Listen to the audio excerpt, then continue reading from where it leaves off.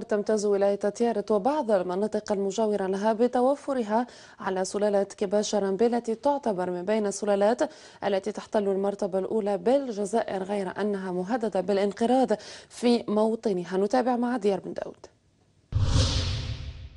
تعتبر سلالة الرامبي من بين سلالات الماشية التي تحتل المرتبة الأولى بالجزائر، حيث تنافس سلالة ولاد جلال بقوة لما تشتهر به من ميزات خاصة كلونها الأرنبي والذي اشتق منه اسم الرامبي، كما أنها تمتاز بالقوة ومقاومة لكافة الظروف الطبيعية، وتقاوم البرد، تقاوم الجفاف، وهي في روحها ايتيروبيس.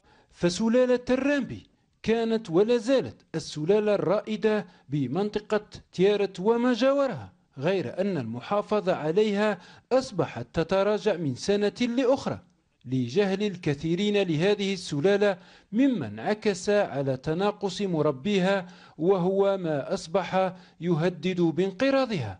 في الثمانينات كان الوالد الله يرحمه كان يحافظ على هذه السلالة، وإحنا من بينه رانا نحافظوا على هذه السلالة تدريجي. إن شاء الله الدولة تدعم هذا الناس باه تحافظ السلالات تاع الجزائر بصفة عامة، والرامبي، الحمراء، الدمان، تعظميت، أولى جلال.